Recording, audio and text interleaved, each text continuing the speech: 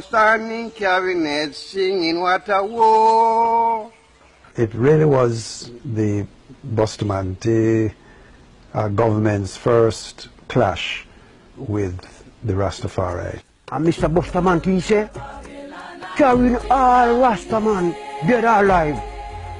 Bringing all Rasta, dead or alive. What book can't hold, Bogil will hold them. When he said the jail can't hold them, so them from Bogil. Bogil is a cemetery in Mobile. That means to kill them. Back to history class. Alexander Bustamante was such a evil and wicked prime minister back in the days for the Jamaican Labour Party. Alexander Bustamante. People, you know hear what the people them say? The man sent for every Rasta, dead or alive. Dead or alive. And the man make sure to tell you say if that the cemetery they full up this up. You have more we can carry them go. And who want to tell me say these people that say they are in green love black people? Eh? And you want to tell me say a man will say him a Rasta man support Jamaican Labour Party and tell me say him a real Rasta man? No man. We grow a lax pan them head. We support the Jamaican Labour Party is not a real Rasta man. Because the Jamaican Labour Party hate Rasta. Remember that. Remember that. So, that is a little bit more of history class back down there in a time when the Jamaican Labour Party trim all of the Rasta man them kill as much as what them can kill. Whole heap of Rasta did not in time, man. Whole heap both woman, man and picnic everybody, man. You understand me? I say they are police and soldier. Just say take them out and bad man, just say take them out. Yeah. But bless up to my viewers and my subscribers. Them. May hope everybody having a blessed and a wonderful evening. Now my viewers and my subscribers, remember, in everything you do, always put God first. In every any situation, just always remember to call upon God. Always remember to pray, because a prayer day keep the devil away. Now my viewers and my subscribers, we have a lot coming up inside this update, including Mark Golden press conference. So people, you definitely don't want to miss it. So leave a like on this video, give it a thumbs up, subscribe if you haven't subscribed yet, and turn on the post notification bell for new content. Alright, we are going to run the intro and come back. We soon forward.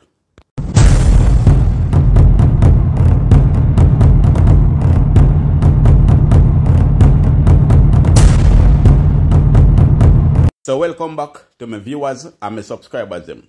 Big up to all of my viewers, big up to all of my subscribers them. We continually support the channel and help the channel to grow. Now, remember to leave a like on this video. Remember to give this video a thumbs up. Also, if it's a new viewer's first time on my channel, then please subscribe to my channel and turn on the post notification bell. So whenever we drop new content, you will be first to be notified. Share the content with a friend, a family, a loved one. Share it on your social media platform.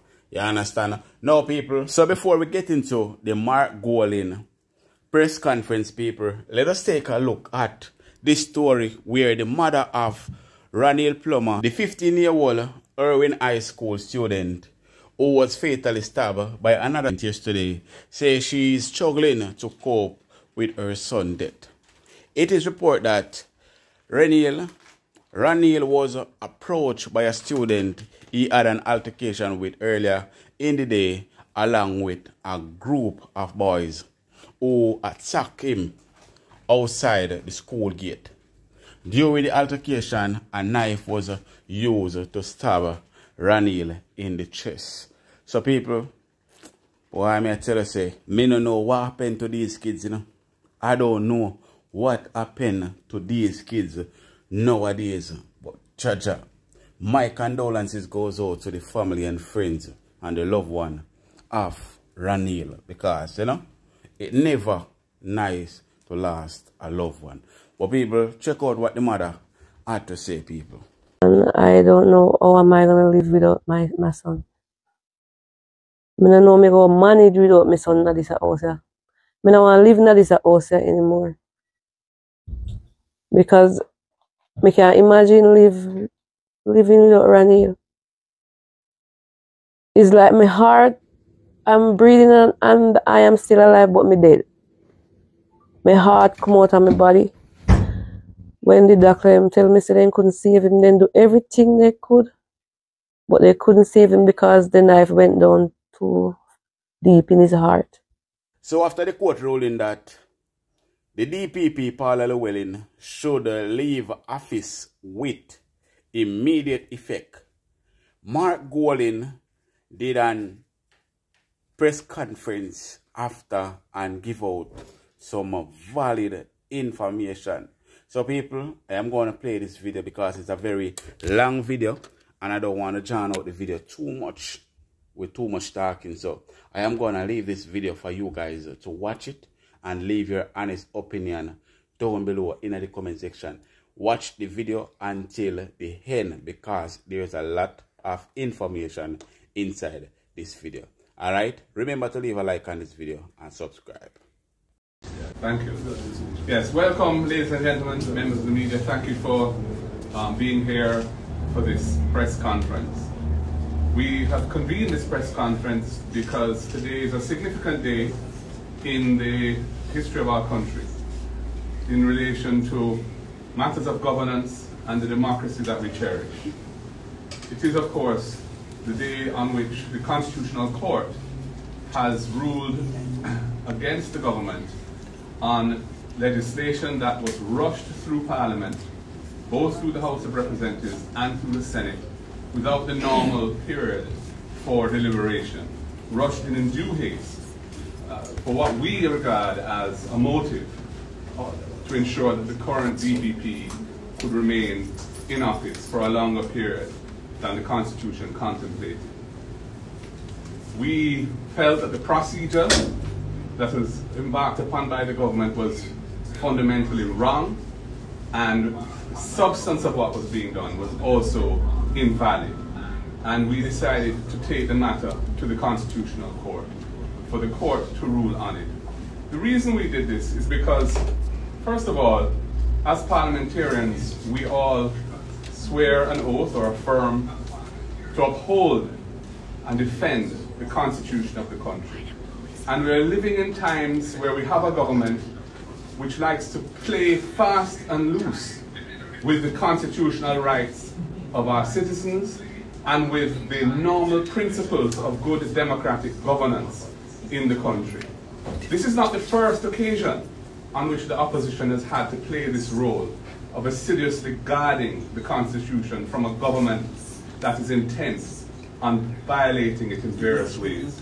There were, for example, the NIDS case, the case of the NIDS legislation, which again was rushed through Parliament with undue haste, when we warned the government that it violated constitutional rights of our citizens to privacy in the form in which it had been presented to Parliament.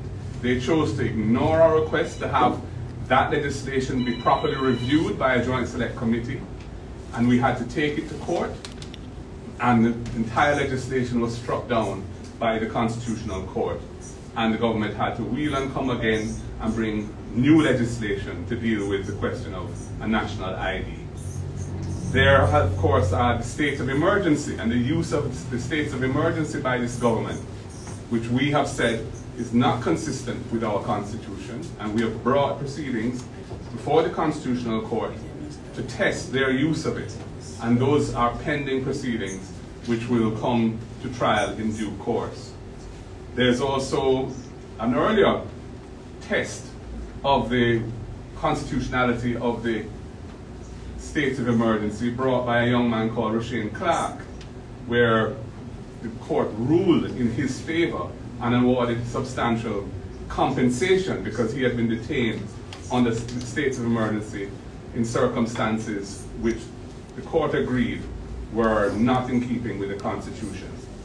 And there have been other instances. The attempt to appoint a Chief Justice on a probationary basis, unheard of in the history of Jamaica and indeed other jurisdictions, which civil society and ourselves objected to fundamentally as violating the separation of powers principle.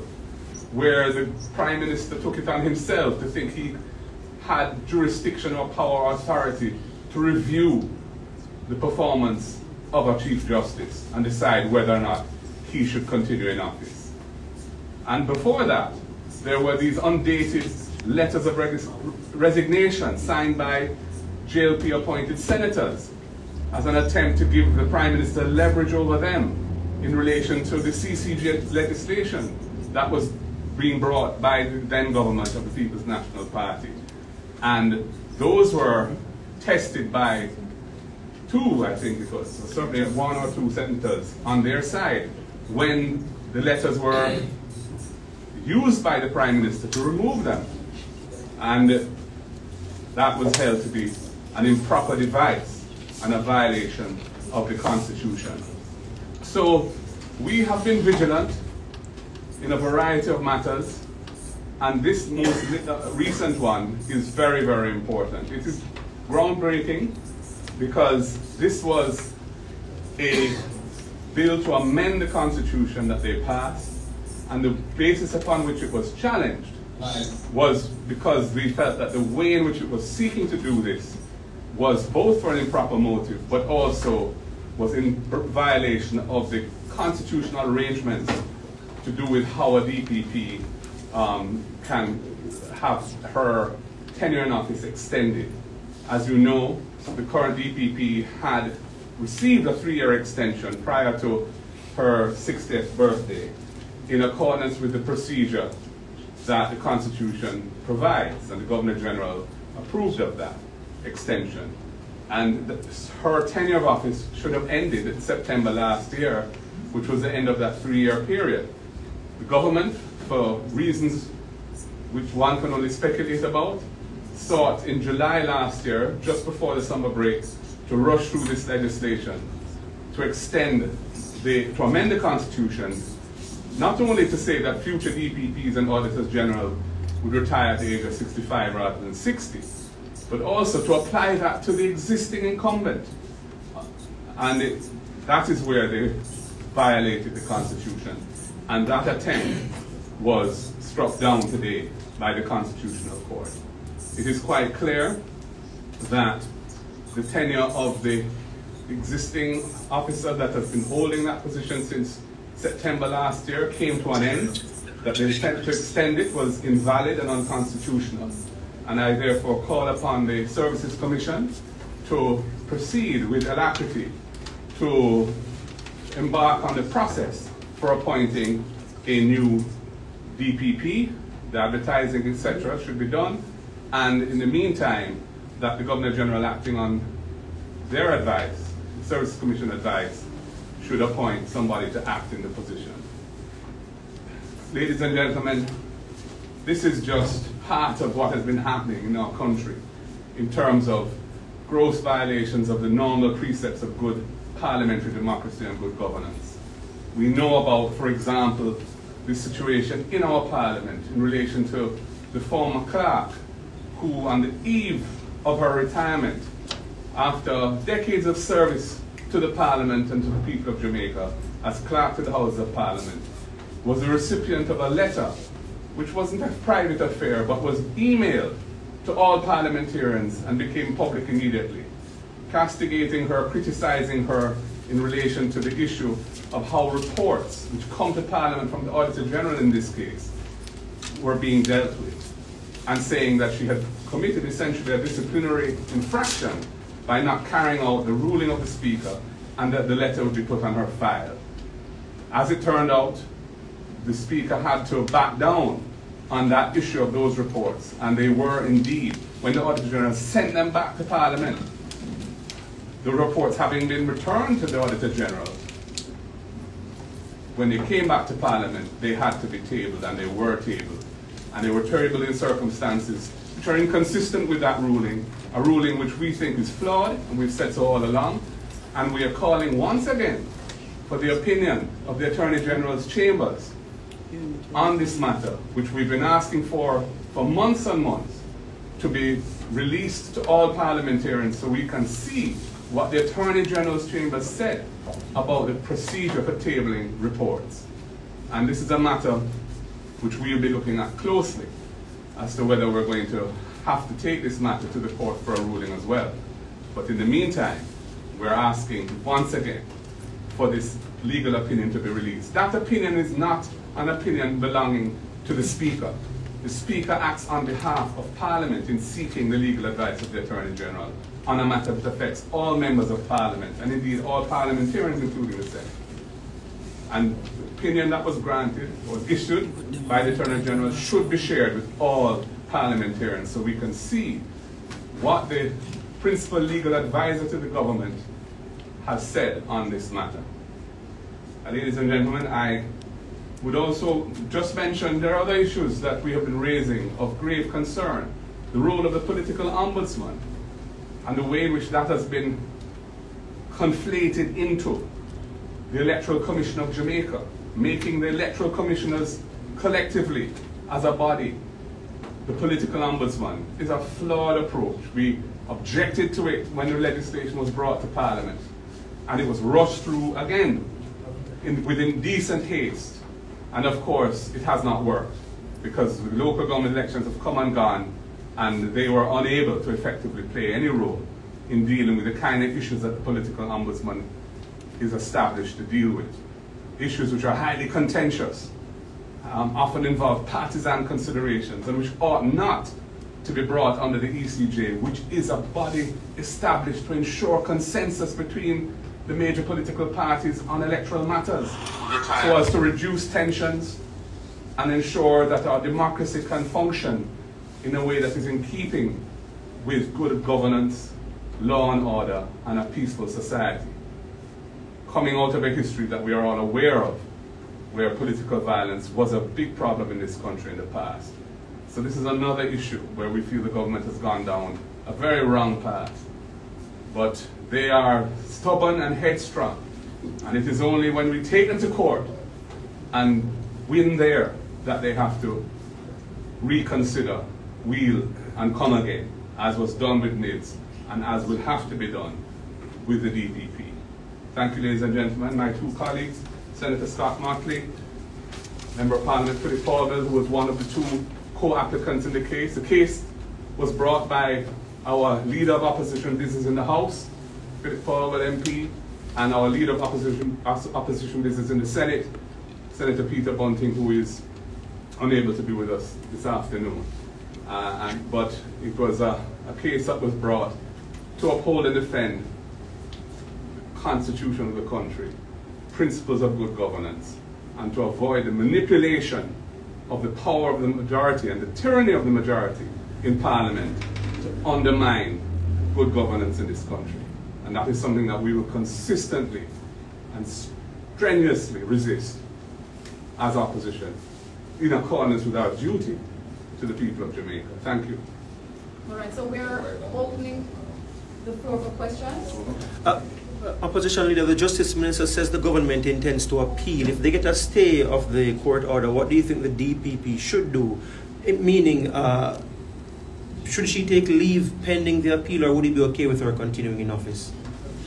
Well, the legal advice that we have received today is that this is a declaratory judgment that the Constitutional Court has been made, and there's no jurisdiction to grant a stay of a declaratory judgment.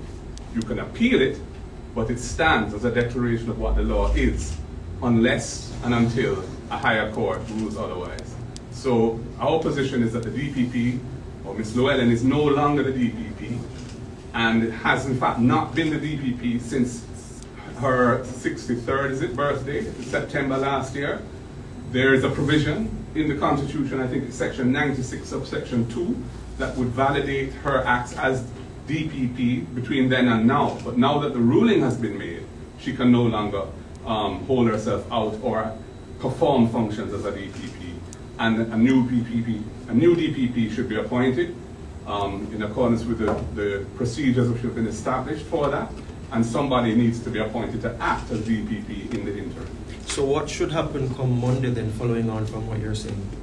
I would say that what should happen is that the Services Commission should recommend to the Governor General quickly to appoint somebody to act as DPP. And that's quite normal, happens frequently when incumbent DPP has to go on leave or whatever. That should be applied and done quickly. We've already received information about disruption in proceedings in a court in St. Anna already, where the judge brought proceedings to a halt. To what extent, because the person representing the DPP's office, she had concerns about them. Let me just quickly read what our correspondent sent there. Senior attorney Oswald Smith, who was in the middle of a bail application, the trial judge said both him and the lead prosecutor, they had to stand down because of the new development. To what extent are you concerned with the uncertainty that this now creates in the DPP's office? It's highly undesirable that there should be continuing uncertainty in the DPP's office. Indeed, that uncertainty has existed from the legislation was brought to Parliament in July last year, and we pointed out why we thought it was invalid and unconstitutional, and the court has approved that and has upheld the submissions to that effect. And obviously, any continuing uncertainty is highly undesirable. The court system must continue to function. There are many, many cases in the system that need to be dealt with in accordance with proper procedures and due alacrity. And that is why I think that it's important that the Services Commission and the Governor General quickly appoint somebody to act. And they're very capable persons within the DPP's office, senior prosecutors who can act competently until a new DPP is appointed in accordance with the Constitution. What implications do you think this might have, sir, on cases that the DPP would have been involved with since the extension? As I said before, I believe those are validated, and those acts are validated by virtue of Section 96, subsection 2 of the Constitution, which specifically has that effect. Now that the court has ruled that the incumbent is not the DPP and has not been since September last year, that can no longer be applied to validate anything going forward, and a new person must be appointed to act until a new DPP is duly appointed. But in the period from the date on which her tenure really ended in September last year and the ruling of the court today, I believe that those actions on her part would have been validated by the Constitution, Section 96, subsection 2. And that's the advice we have received. We spoke about what the Services Commission needs to do. How about Ms. Llewellyn? What are you calling on her to do at this point? Well, my own view is that, it is highly undesirable that somebody should hold office as DPP in this country, knowing that his or her tenure is a matter of grave concern to the opposition of the country. It is not a good thing for the office of the DPP to be in any way politically contentious. And I think that in light of today's ruling, Ms. Llewellyn ought to stand down and should not seek to make an effort to continue to hold that office in light of the ruling that the court has made today. You spoke about appointing a new DPP, at least in the interim, for the new DPP. What do you think the process should be? I know you mentioned earlier that the post should be advertised, but if that is not done, then what? I believe that there's an established procedure as to how a DPP is appointed.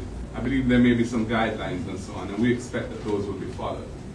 Indeed, my understanding is that when an attempt was made early in 2023 for an extension to be granted, and that came before the Service Commission, and they pointed out that there was no possibility of it being further extended, they had indicated their intent to proceed with advertising the position so that a new DPP could be appointed by September, when the incumbent would no longer be in office. But that was, to some extent, superseded by this legislation that the government rushed to Parliament, which has now been struck down. MP Caldwell would like to make a statement. Good afternoon, everybody. I want to start by placing on record my appreciation to our legal team. But that was, to some extent,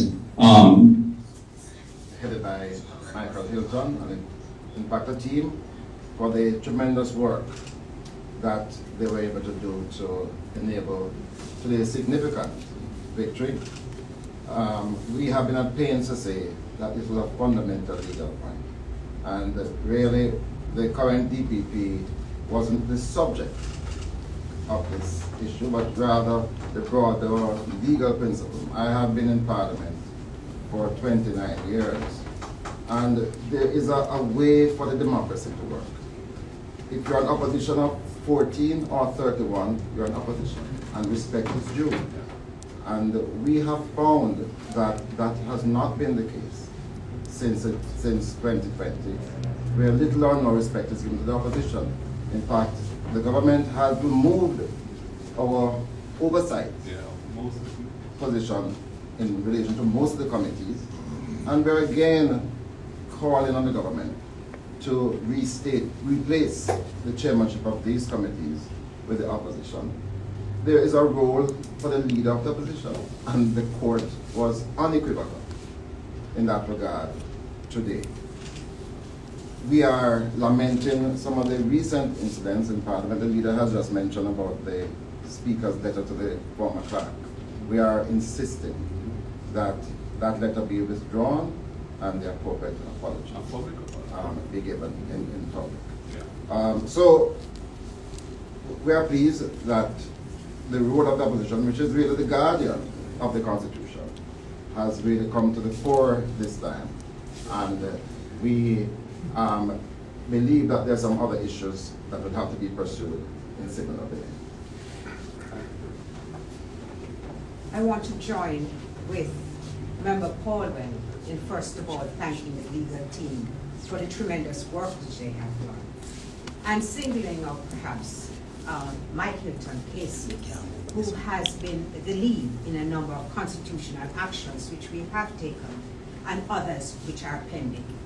This administration believes that because they have been elected, it is their sole duty to govern, and they need not listen to anybody at all. This has been their shortcoming, it has been their failing, and there are other matters pending, apart from these that are behind us, which will demonstrate the folly of their ways.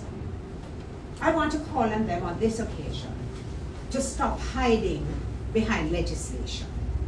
And I refer in particular to the use of the Data Protection Act by the Tax Administration Department on a matter which, firstly, there was hesitation to table in the Parliament, and secondly, now that the media has requested further information, they are being refused.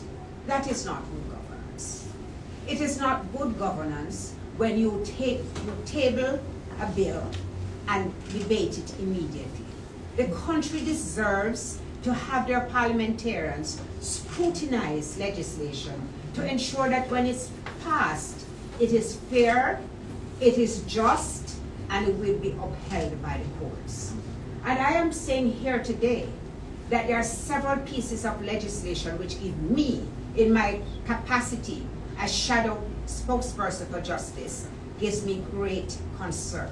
The Firearms Act is one that I have spoken about time and time again. And I have pointed out that not only do I doubt its constitutionality in certain areas, but certainly it does not serve justice well, because it is creating a backlog in the courts where persons are refusing to plead guilty. And why would they?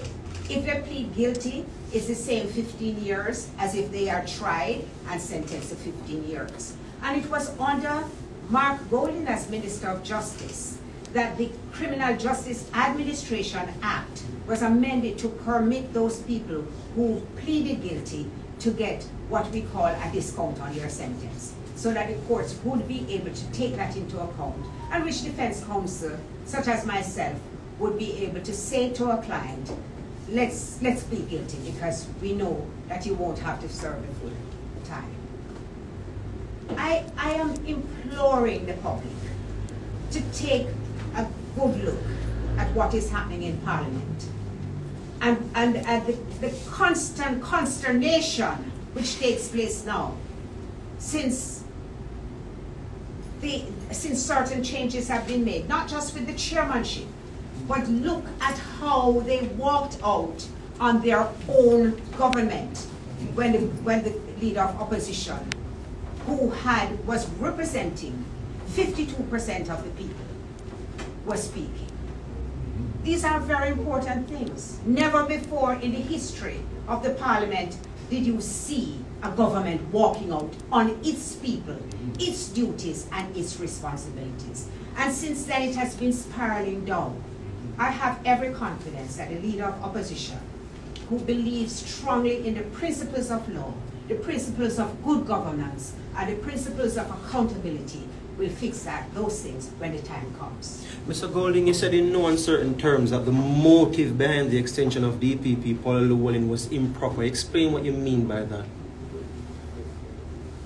What I would say to that is that to apply that legislation to an incumbent who was facing imminent retirement indicated that the motivation for doing it and the way in which it was rushed through was primarily about trying to maintain that individual in the office. And I'm not going to get into why that may have been the case in terms of what was their thinking as to why this was so critical. They have said what they have to say on that at the time. I don't find it convincing at all, but I think the way in which it was done speaks for itself. And I also want to just publicly acknowledge the legal team that took on this matter, led by Michael Hilton, King's Counsel, for their professionalism and their erudition and their willingness to take cases like this really in the interest of good governance of the country. This is not and should not be reviewed as or looked on as a victory for a political cause or a political party. This is a victory for the people of Jamaica and the good governance of the country and the upholding of our Constitution, which is the seminal document that ensures that the rights of our people are protected. And I think it's very important that we say that on the record so that people will regard this appropriately. Thank you. Siobhan Campbell. Mr. Golding, according to Mr. Paulwell, this was not about the holder of the office, but both you and your predecessor have raised concerns about the holder of the office. Had it been someone else in the position, would you have pursued the same course? Yes, we would have, because the issue was not primarily about who the incumbent was, but was the way in which it was done and how it was essentially bypassing an established constitutional procedure, which was very clear and had good reasons behind it, in a way which the Constitution never contemplated. Yes, it is true that my predecessor, when the original extension request for an extension of the DPP's term of office came up, had said that we didn't support it, and the reasons were put in writing, and so on. But I don't want this to be about that individual. I want this to be about the principle at stake.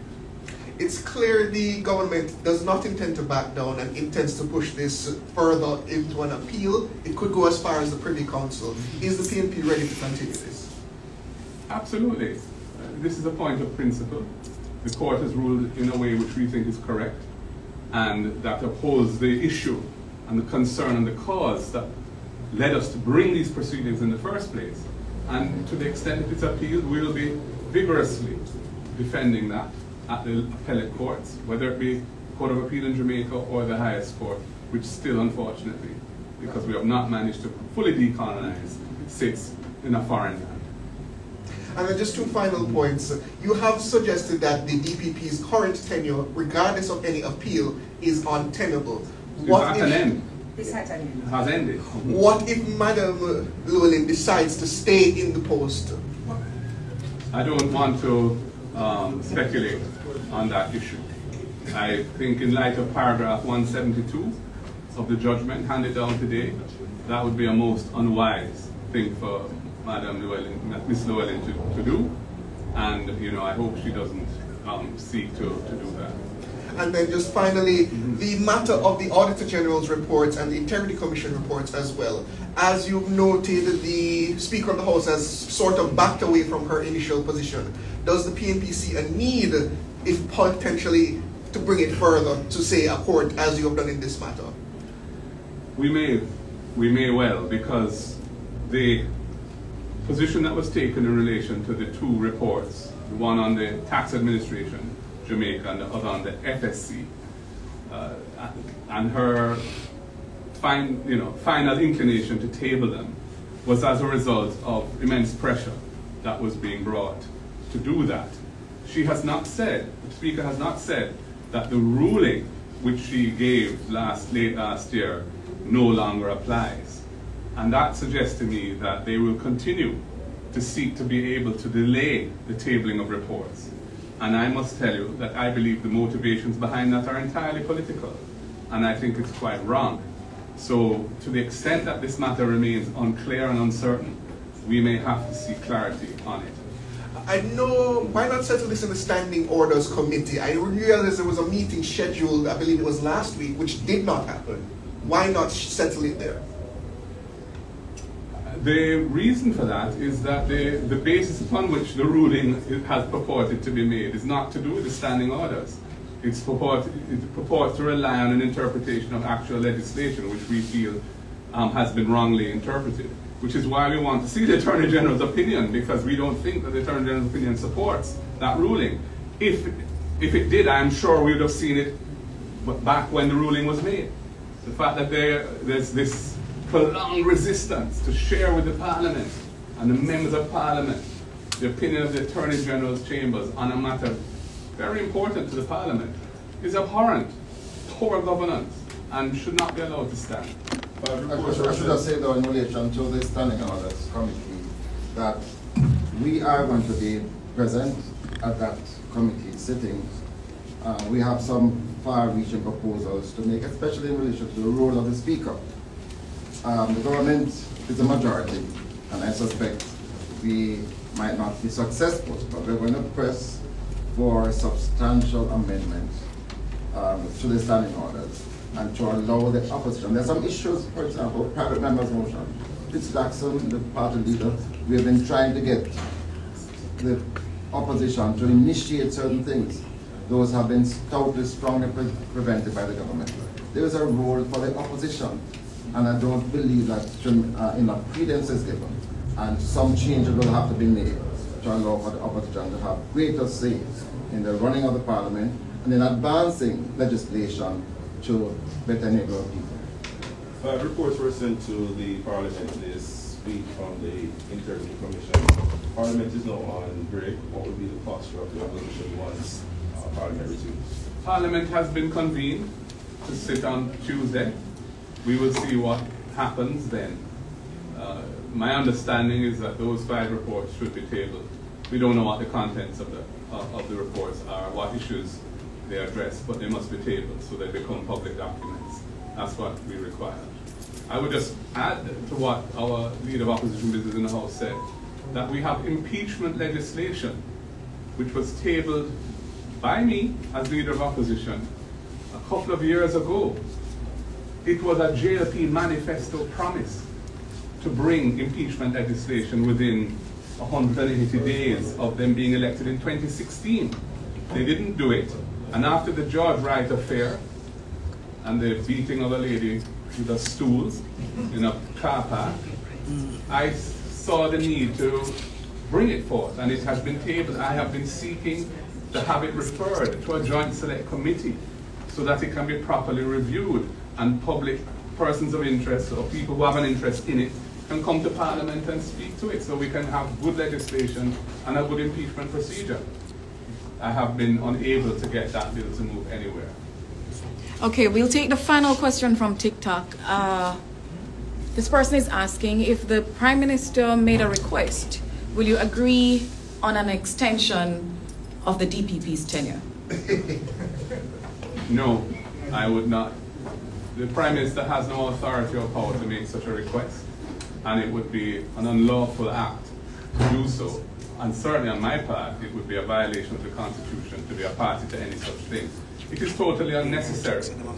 There are persons within the office of the DPP who are experienced and competent and diligent, and one of them, and it's not for me to say who that should be, one of those persons should be appointed immediately to act as DPP, and the procedure to appoint a new DPP must also be initiated forthwith. That is what the Constitution requires at this time. Thank you, ladies and gentlemen. Thank you, members of the media. Thank you for your time. All the best. Have a good weekend.